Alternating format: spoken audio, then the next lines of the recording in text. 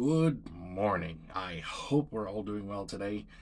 Today's Shakespeare sonnet is sonnet number 23. So it seems to be a really nice one, so let's see what you guys think.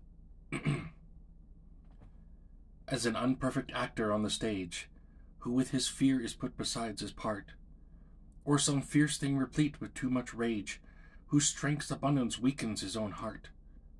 So I, for fear of trust, forget to say the perfect ceremony of love's rite, and in mine own love's strength seem to decay, overcharged with burthen of mine own love's might.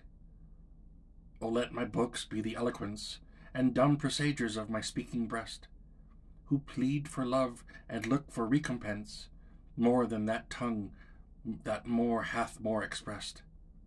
O learn to read what silent love hath writ, to hear with eyes belongs to love's fine wit. Okay, well, I liked it. I hope you guys liked it too.